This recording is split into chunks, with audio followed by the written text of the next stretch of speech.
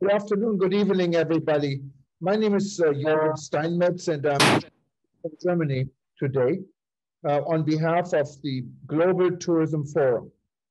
I'm the chairman of the World Tourism Network, a think tank that started about a year ago in Berlin on the issue of travel and tourism going through COVID. You can find actually information about our organization, what now has about 2,000 members in 127 countries under WTN.travel.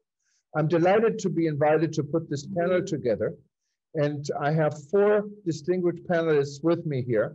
And they will introduce themselves. So I was just going to give you the name, and then we're going to go into the subject, what it is, it's herd immunity and opening up for tourism. Is this fair, not fair? How can it be done? And should we follow the example of Malta, Malta just declared herd immunity. I wanted to go down the list and highlight Dr. Peter Tarlow. Dr. Peter Tarlow is a co-founder of the World Tourism Network. He's also a safety and security expert, and we'll tell you more in a minute. Then I wanted to introduce Deepak. Deepak was the former CEO of the Nepal Tourism Board, and I think he's now an independent consulting on tourism, and he's joining us from Kathmandu in Nepal. And then we have our good friend and colleague, actually, because we're two of us, Peter and I, were also involved in the African Tourism Board, and we're welcoming Cuthbert Ncube. He is the chairman of the African Tourism Board, and he's joining us from Pretoria in South Africa. Welcome, everyone. Let's start with Peter, and maybe give us a little bit more background, Peter. Hey, well, welcome to everyone.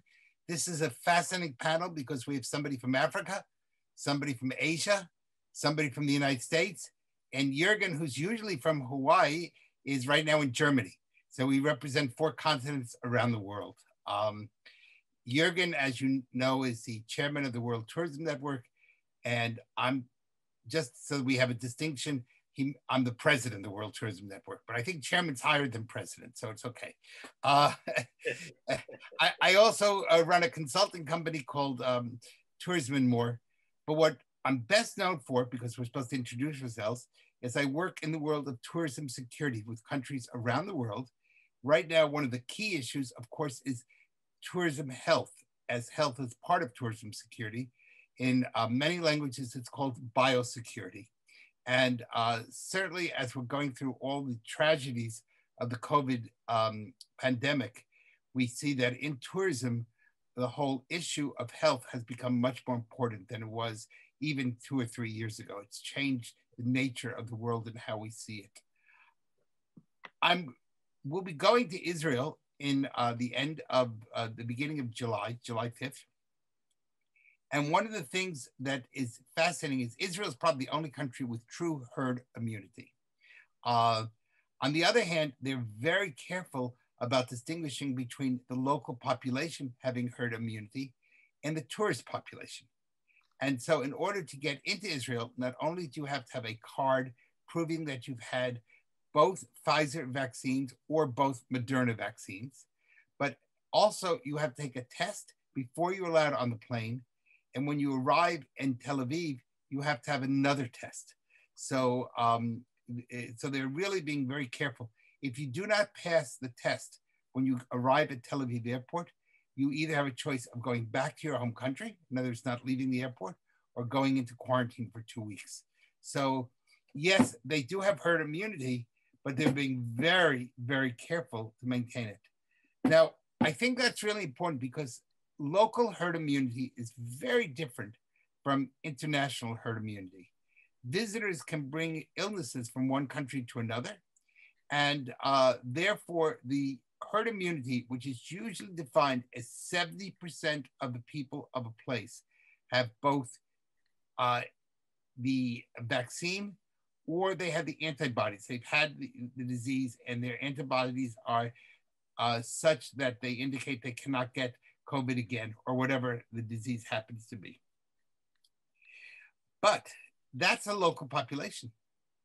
If you bring somebody in from the outside, then that herd immunity is no longer 70%.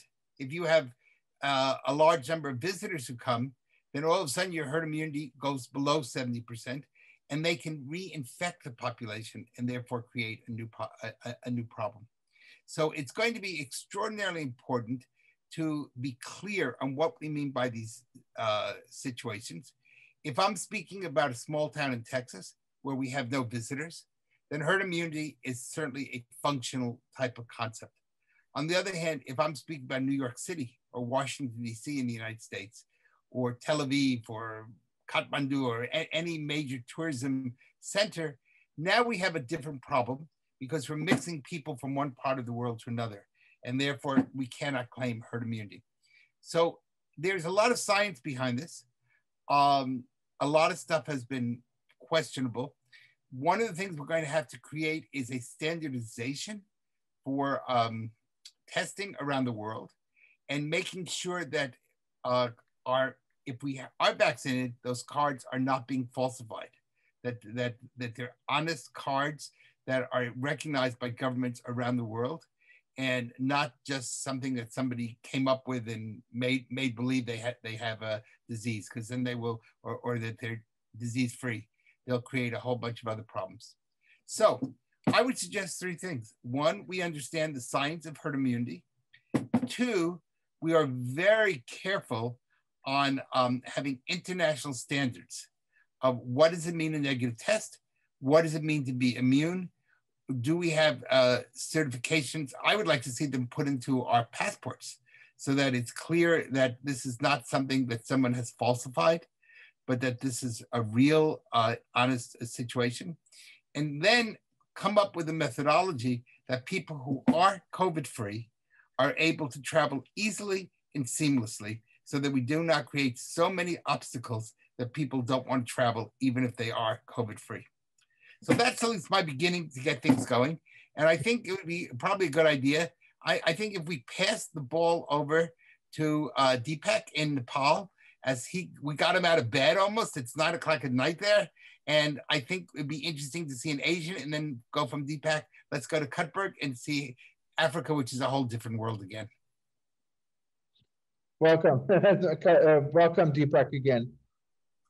Thank you, Peter. Thank you, Juergen. Thank you, Cuthbert.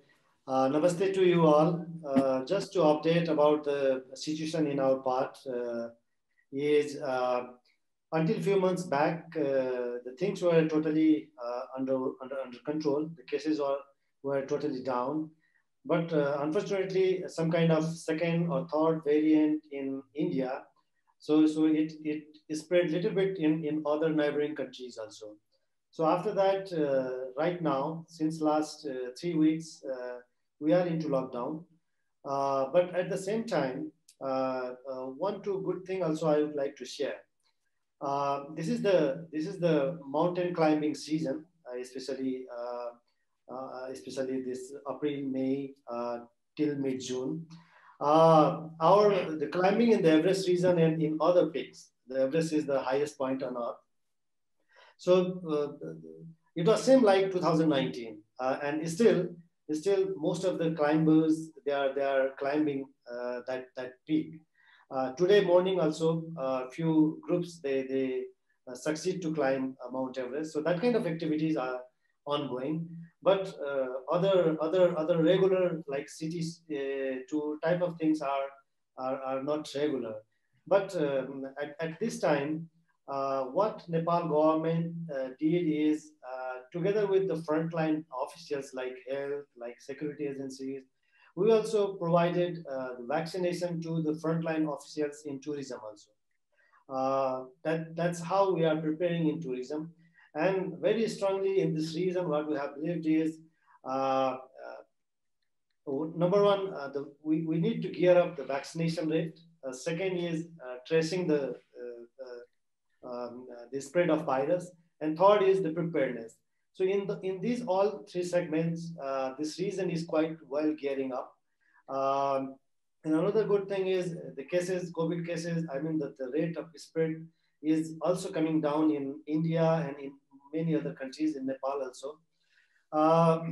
In past few months, in our region, especially the Maldives, they were doing extremely good to revive their tourism. The number was almost nearly back to the pre-pandemic level. And Sri Lanka also had opened very cautiously. And in Nepal also we had opened very cautiously. And we are hoping that in a few months of time, we'll be able to reopen again. And one thing I would like to add here, sometimes, you know, the governments or the out of tourism businesses, they don't have better understanding about tourism. When I see in practice in our region, probably tourism is the most disciplined and most trained sector. And for example, if we go to the hotel or restaurants, they're fully following all the protocols like sanitization, disinfection, isolation, distancing the tables. Everything is fully managed, because tourism is the business which is purely where we sell and buy the services, and we must win the trust of the guests. That's why tourism sector is more conscious than other sectors, I believe. And this has been seen over the years. So while opening up the activities, I think we have to be open to the tourism sector first. And second thing is, every country we should to think like tourism survives and thrives in a wide range of supply chain. When tourism opens up, many other sectors of socio-economic activities are also open up. And when tourism revives other sectors also, it helps to revive other sectors also. So we have to be very, very open and supportive to revive overall sector.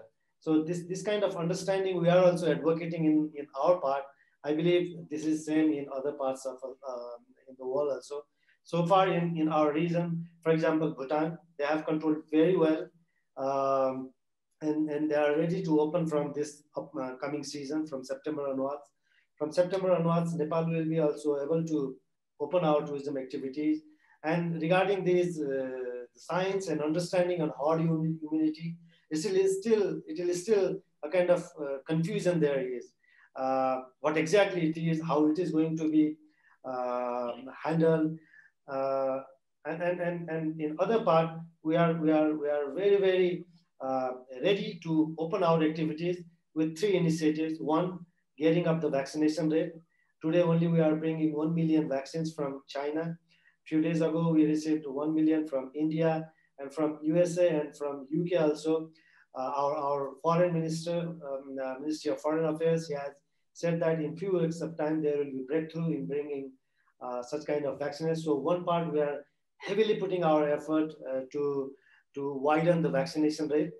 And second is, right now, in a strict lockdown, we are. Hopefully, it will go till next 10 days. And then in this time, the local municipalities also, they have put in a very, very heavy effort in contact tracing and mass testing, that kind of thing. And third is the following the protocols and trying to open the business. So this is how this region is preparing now. No, thank you very much, Deepak. And what we mentioned, herd immunity, Nepal is not really at a stage yet with herd immunity, but you're doing the right thing, getting the vaccine in. And this is the key, I think, for any tourism destination or any destination to keep population healthy, is to get the vaccine. And I have to say, I'm impressed in Germany about the availability of tests. Literally in every restaurant you go, next to the restaurant, there's a test center. You cannot go one block without me going into a test center. It's free. The government pays for it. And the test is good for 2 days. So everyone who wanted to sit down in a restaurant that just opened, outside, you cannot go inside, has to have a negative test if you're not vaccinated. And that's, I think, is kind of a replacement for the herd immunity possibly. But let's see what Cuthbert has to say in South Africa. And Africa, of course, Cuthbert is not only representing South Africa, he's representing the entire continent. And Africa, of course, with 56 or 57 countries, is a huge undertaking to keep tourism safe.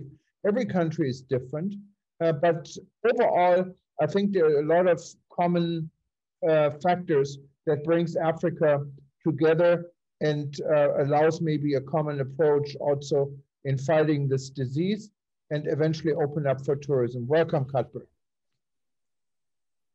Thank you so much, Juergen. It's good to actually see you after a long time, and Dr. Peter and my good friend, Deepak. We really appreciate and thank you so much for this great conversation.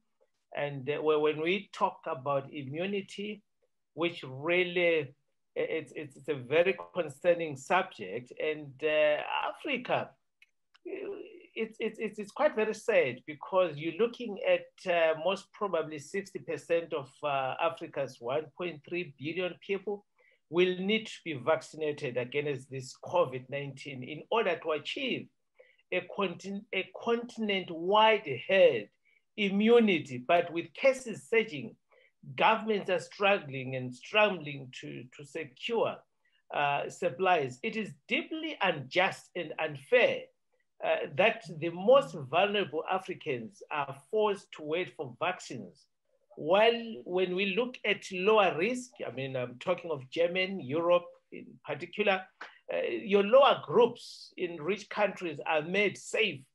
And I strongly believe that Africa is in danger of being left behind in the rollout of the COVID-19 vaccines as countries in other regions strike vaccine deals. We are not progressing at all. We have noted, especially yesterday in South Africa, where the president had to announce stricter measures, moving from level 1 to level 2, whereby we are looking at the numbers that are escalating almost on a daily basis. And I'm actually, we're noting with really appreciation, especially again in Germany, when you're saying in almost in each and every corner, you do have access to testing. But what we have noted in Africa, it's only a sector that is being tested. You are being tested because you've got a cough, or you don't feel well, or you want to travel. But the masses as such, especially in our townships, even the health protocols of making sure that you wear your mask and you distance yourself, it is not really happening. And we are saying, as the world, we are solving a problem that engulfs the whole continent, I mean, the global community. But we are focusing on a particular and omitting the other side, which it will definitely bounce back and haunt us, especially within the tourism sector, because it's a rotational. If we don't solve the problem as a global responsible citizens, it will surely haunt us back. So those are the challenges we're having in Africa. And also we have noted that there is no a systematic approach towards the vaccine and also towards testing. Each and every member state does his own.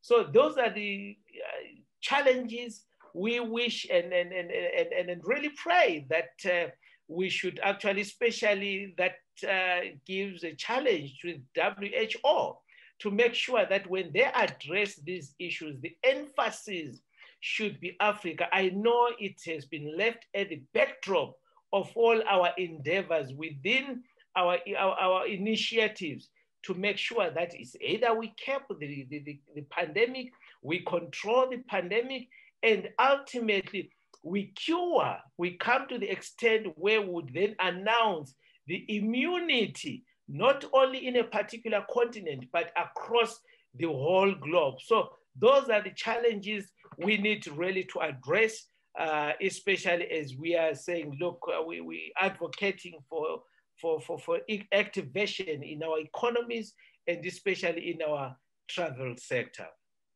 No, Cuthbert, I think you have such a valid point, because this is an interconnected world. And what our president in the United States said, well, no one's going to be safe until we all are safe. And that brings me maybe to one question, Cuthbert. This is in regards to the patent situation. Pfizer, Moderna, for example, these are the two medicines we have, the two vaccines we have in the United States, for example. They are under a patent rule, and President Biden offered to relax this patent so Pfizer and Moderna could be, I would say, copied or could be produced in countries that don't have the financial resources to do it. But then the other part of the voice from Europe, it said, okay, if we do this, how safe is it? I mean, can we trust other companies to have the same quality standard? And they said they don't want to loosen this patent. But what is the solution here, Cuthbert? Look, we are in this together, colleagues, whether we like it or not. What affects the United States, it affects the whole of Africa. What affects Africa ultimately, it will affect all of us. In other words, we might be going back to square one. If we look at what has been going on in India for the first few months, that should be a learning curve for all of us. That's why even the United States, Britain, they to rally behind India. So we don't have to wait for a catastrophe to strike before we stand up. And look, it's patterning. I think it will be a good idea, under strict supervision, of course, to make sure that always you'd find people, they take advantage. We have seen that in Africa, where resources that were actually supposed to be channeled towards the COVID the challenges we have, they ended up in somebody's pocket. That's the challenge we have.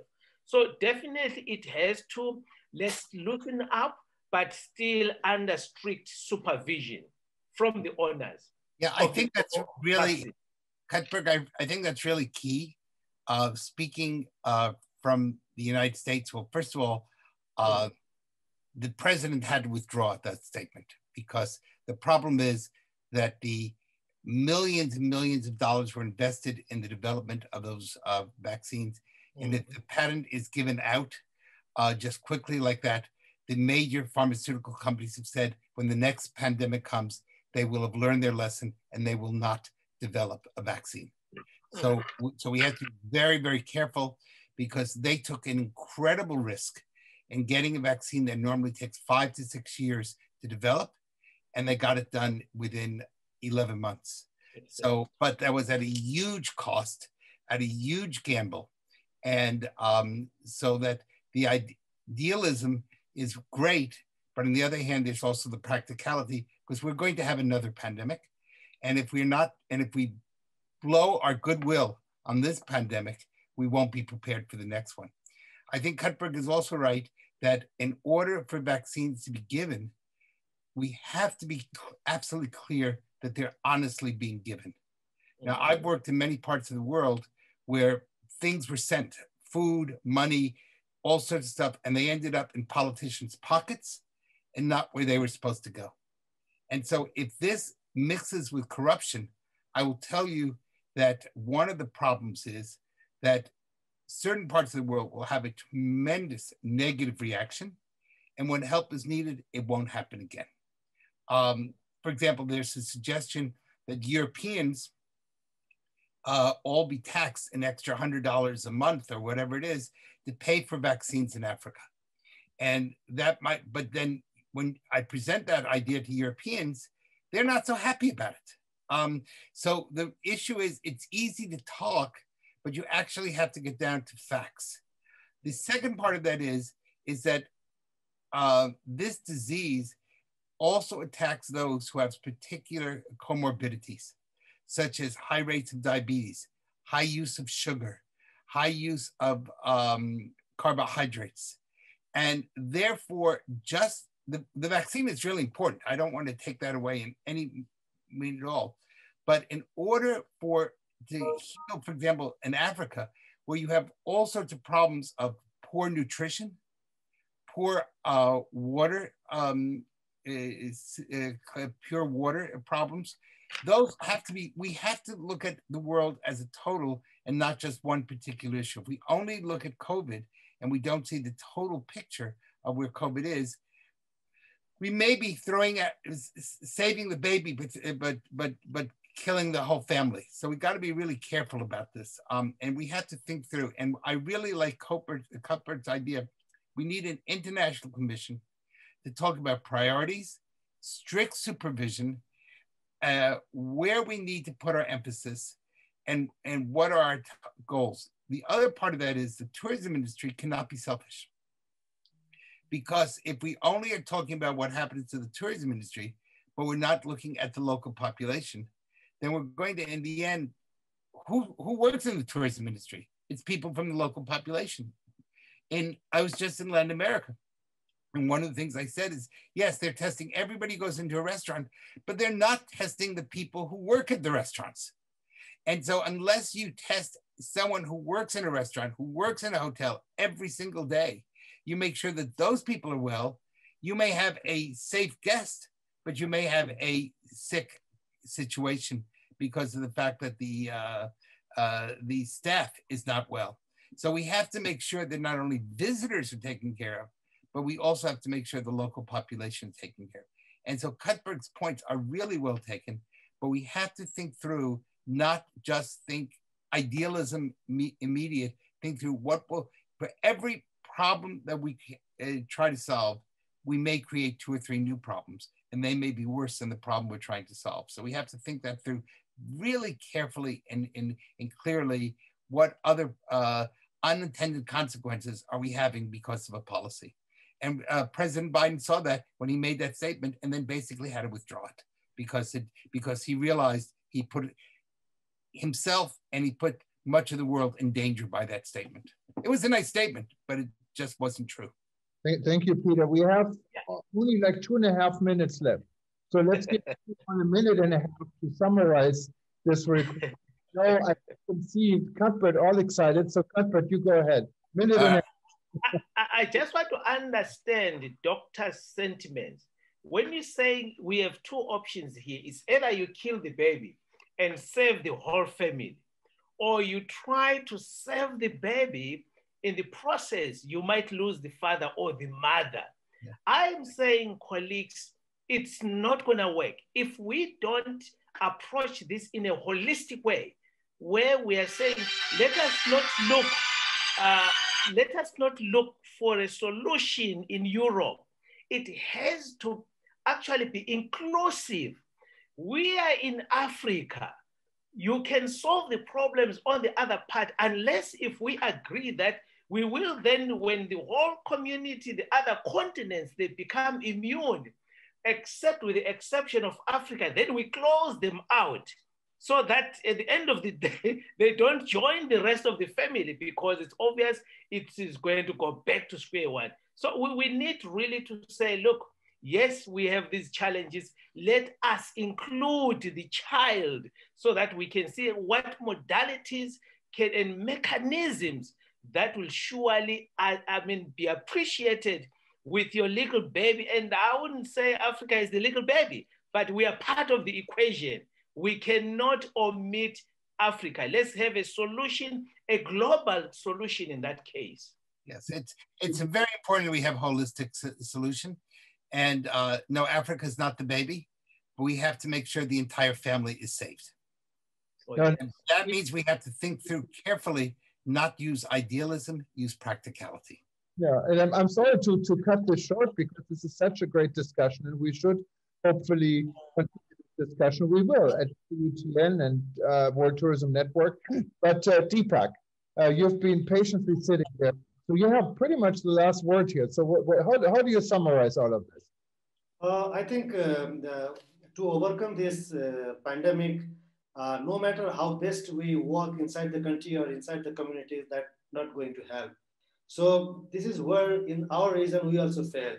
And I would like to request all the governments and the countries, like, come together to control this pandemic with topmost priority. That's the only way we can control. Otherwise, doing best inside the country only is not going to help. Thank you, Deepak, and thank you everyone for attending. And we're looking forward to having you again on a panel, also at WTN.travel. And thank you for the Global Tourism Forum to giving us the opportunity to contribute to your important event. We're looking forward also to your next event in Indonesia. And from here, from Germany, from Texas, from South Africa, and from the United States, I can only say good evening, goodbye, and Nepal. we will be in touch soon. Thank you. Bye. Thank you so much.